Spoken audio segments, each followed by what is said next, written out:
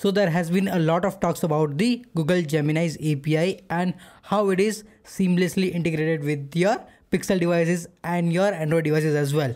You are seamlessly able to integrate or use the Gemini app so that you are able to interact with the AI. What about we can use the same API, same Gemini API in our Spring Boot application? So how we can do it and how Spring AI provides us the functionality to work with the Gemini API. So let's see that and let's build a Spring Boot application with Spring AI with Gemini's API. Hey, what's up everyone? I'm Shabir and you are watching Daily Code Buffer, and in this channel we build a lot of different tutorials. We go through a lot of different topics about the Java, about the Kubernetes, about the cloud, artificial intelligence and lot more. So if you are interested in such topics and want to know more about each and everything, then do subscribe to my channel for the upcoming latest videos. So what we will do today is we are going to build a Spring Boot application. So let's first understand the Gemini API. So what I have done is I have just opened the Google Gemini here, and you can see that this is the similar kind of interface what you have seen in the chatgpt as well. Here you can ask anything to the Gemini and you will get the response based on the AI. So if I ask that tell me a dad joke, and it should be able to answer me that I tried starting a hot air balloon business but it never took off. Okay. And here you can see that you have different options to interact with the Gemini. You have the options to upload the images, to have the audio transcription as well. And here you can see that this is the Gemini 1.5 Flash model has been used. And if you want to use the 1.5 Pro, then you need to upgrade to Gemini Advanced. And you have a bunch of different sections here. Here you can see the different chats available, chat history and everything. Okay, now if you want to use this API, what you have to do is you have to go through the Gemini API. Just search with the Gemini API and here you will get the option for Google AI Studio. Okay, so what we will do is we'll just go to the Google AI Studio and we will create our account here so that we can get the access to the Gemini API and we can build the application with it. So just go to the Google AI Studio. And here you can see that you will be greeting with this page that gets started with the Gemini API. Here you will see all this information, how to get the API key and all those different options here. What you will do is you can directly go to the get your API key, or you can go to sign into Google AI Studio. So let me just go to sign in here, and you also can sign into the page and just accept the legal notices here. Okay. And once you log in, you will be redirected to this page. And here you can see that you have the option to get the API key. Okay, once you have logged into your account, you will get an option to get the API key. And this API key is really important. What you can do is you can just click on the get API key here, and once you get it, you can see that this is the curl command that you have. Okay, and with this curl command you can call the API. So this is the API where you need to pass the text information. This is the post URL and this is your key that you need to pass. Okay, this is the API, how it will work, and you will get the response back. This is the option to create the API key. Once you click on this to create the API key, you will get the API key. You need to make sure that you are keeping that API key safe and you are not exposing that to the internet. Alongside that, what will happen is you will also need to have the Google Cloud account. So once you create the API key, your Google Cloud account will also be there. That will also be sign in and you will create a project within it. So once your project is created, then you can add the other information. So let me just use my account which I have already created the key for. Hey, let's talk about something we deal with every day, that is passwords. How many of them remember to struggle them, or even worse, try to use the same password across multiple systems, and one of your password is hacked? Your game is over. That's where NordPass comes in, created by the minds behind the NordVPN, world's most popular VPN service. NordPass is an easy to use password manager designed to keep your personal and business accounts secure, safe and stress-free. With NordPass, you can secure and store your passwords, credit card information, and even get an alert if your data is breached on dark web. You can safely share your credentials for autofill across your team members without any hassle with just one click. It uses end-to-end encryption and zero knowledge architecture, so no one will be able to see your password, not even NotPass themselves. It's super simple and works across all your devices. It's fast, simple, secure and stress-free. So ready to take control of your passwords? Use code DailyCode at notpass.com/dailycode to get a 3 months of NotPass business. Trust me, once you use it, there is no going back to your sticky notes and emailing your passwords. So stay secure and stay stress-free with NotPass. Go to notpass.com/dailycode. Now back to the video. So here you can see that I have logged into my account, and here you can see that I have already created the API key here. And here you can see that you will have the information like what is the project number, where you can see the API key, what is your API key, and the project information where you can go to. Okay, and your billing information as well. Don't worry, we are not going to pay anything, because once you create a new fresh Google account, you will get a $300 of credit which you can use for all this data. So once you create the API key, you will have this project information and everything created. Once you click on this, you will go to your project console. This is your Google Cloud Console, and here you can see that your project information. So this is your Gemini API project. Here you can see that this is the same project. Okay. And once you see that your project is created and everything is configured here automatically, okay, what you can do is you can go to enabled API and services to enable the Vertex API for us to use. Okay, because it's a Gemini API with Vertex API, so that's what we are going to use. So just go to enabled APIs and services, and here you can see that you have the Vertex AI API. This is what I can see because I have already enabled it. But for you, it will directly open a page like this. So let me just click here, and this is the page that you will see, and here you will get a button to enable this API. Okay, so you need to enable this Vertex AI API, and once you try to enable this Vertex AI API, you need to set up a billing account as well. Okay, this is to make sure that if your free credit is being utilized, then there is a way for Google to charge you on your use basis. So once you click on enable API and you set up your billing details, for your billing details you need to add your credit card information and you need to verify your credit card as well. Okay, once you do that, what you can do is you are gonna enable this, and once it is enabled, you will be able to see all those information here. What is the quota and system limit, what is the credentials, what is the cost of all the APIs that you have hit, all those information you can see. And if you want, you can also see your billing account management. So once you click on here, I have already opened here. Okay, here you can see that this is my billing information and this is my project ID. Okay, and for this I have already added the billing information. So once you add the billing information, okay, you will be able to see everything. You can disable the billing and lock the billing and change the billing information as well later when you want to do it. Okay, so once this is set, what we did, three things we did here. We went to the Google AI Studio to create our key. While creating the key, it got us the key as well, and it created the project as well for us in the Google Studio. Once that is there, once the project is created, I went and enabled the API as well. That is the Vertex AI API. While doing that, I enabled the billing information. That's all you need to do for now. Okay. Once all this information is done, then you have the access to Gemini API to build in your project. Okay. Once that is done, what we can do is we can go to the Spring Initializer to create our project. So let's go to the Spring Initializer and create our project. So let me just go to Spring Initializer, that is the start.spring.io. And here what we will do is we are going to create the project. So let me just add the group information as daily code buffer and the artifact demo as Gemini AI demo. Packaging would be of jar file, Java version is 21, Maven project, Spring Boot 3.4, and the web dependency I'm going to add because I'm going to create the REST API. Once that is done, I'm going to search for Gemini, and this is what I'm going to add. That is the Vertex AI Gemini, Spring AI support for Google Vertex Gemini chat engine. Okay. Currently, you can see that it doesn't support embedding, but that's fine. But we will be able to do all those prompting. Okay.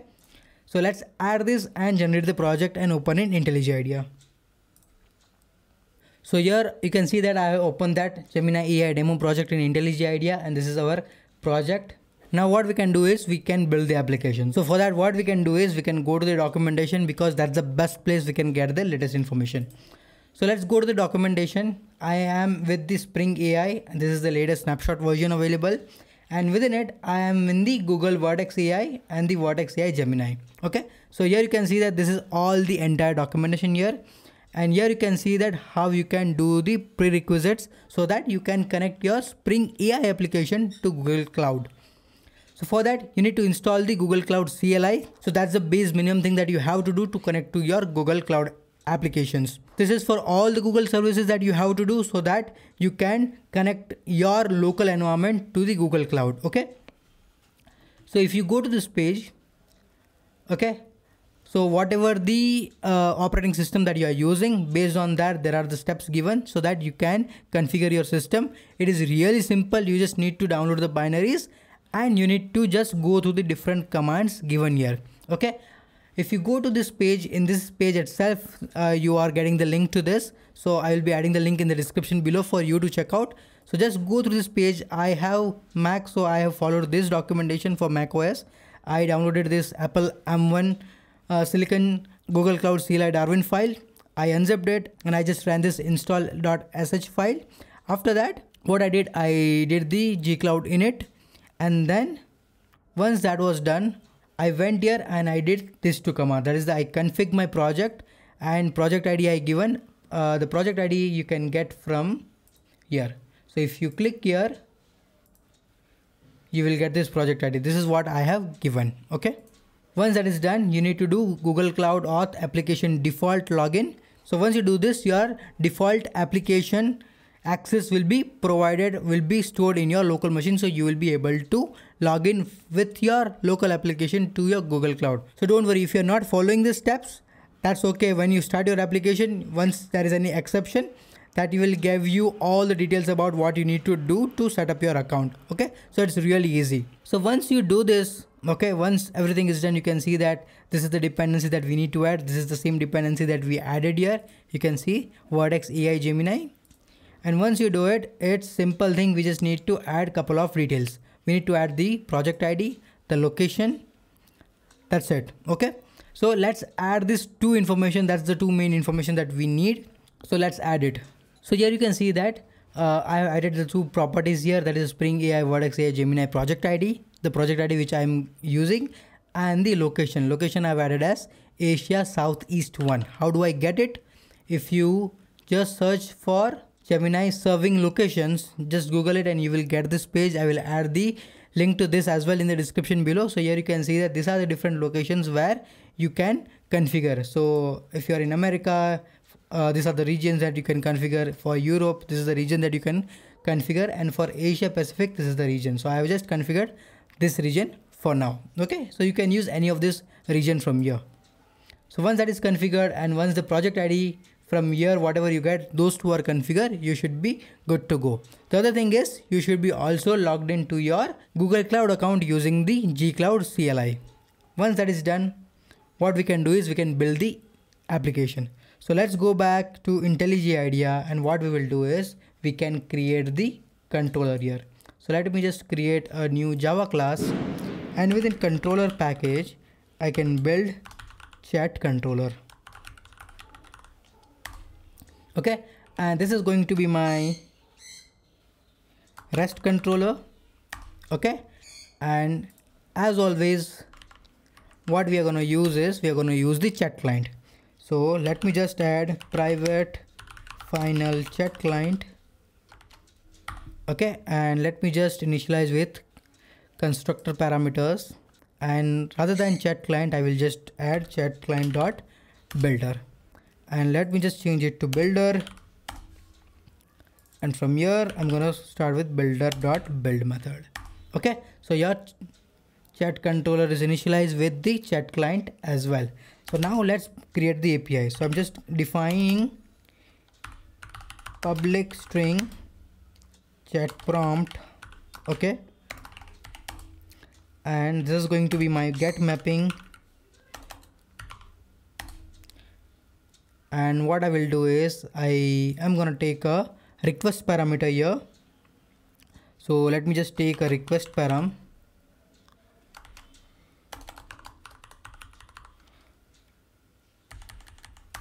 Okay, and this is going to be my string message.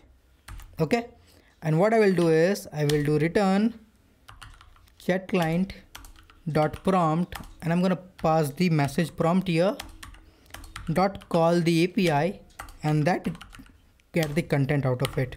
You can see that your API implementation is done. This is the same implementation that we have been using and been doing for our OpenAI as well, and for the other models as well. We did for OpenAI, we did for Llama, all those things, and for Gemini also we are doing the same thing. You can see that there is no implementation change. The only change that we did is the application.properties file and the Google API configuration. Okay, with this change we should be able to start our application as well. So what we can do is let's go here and let's start the application. But we need to make sure that you are connected to your G Cloud using your CLI as well. That is a really important thing. You need to follow those steps as well.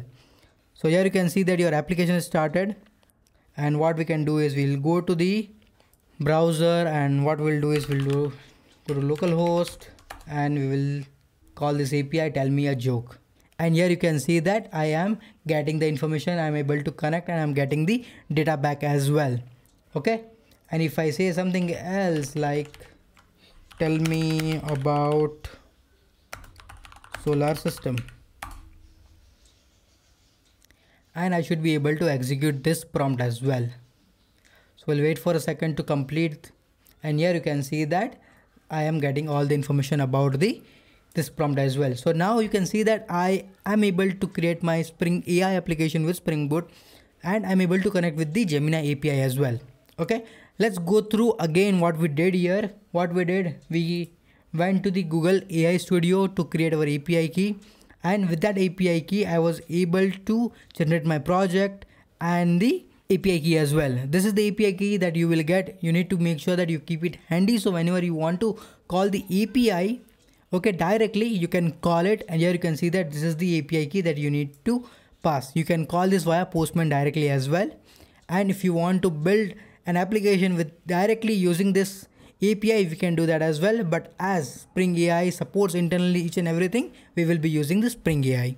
Okay, once that was done, you can see that you will be creating a project as well. That project information is here. Once you log into here, you need to enable the Vertex AI API. I have enabled the Vertex AI API and added the billing information as well. Once you do that, you need to set up all those information in your project. So what you need to do, you need to add the project ID, and you need to say that which location you are connecting to. Once that is done, you need to log into this project as well. Okay, so to log into this project, you can just come here and you can install the Google Cloud SDK, install it and initialize it. That's it. So once you have installed this, you just need to log in. So once you logged in from here, once the initialization is done, you just have to use couple of commands, that is the config, setting the config properties for your project, and the application login. Once you log into this, you should be good. So this is the command that I have executed to log in, that is the gcloud auth application default login. That's it. Okay, and once you log into this, it will also ask you to set your default project and everything. You just give those information and you're good to go, and everything will work seamlessly. I will add the link to this project as well in the description below for you to check out, but this is how easy it is to work with the Gemini API as well. If you have any doubts regarding any of the things that we have covered, then do let me know in the comment section below. And if you like this video, give us a thumbs up and subscribe to my channel for the upcoming videos. I will see you in the next video. Till then, happy coding. Bye bye.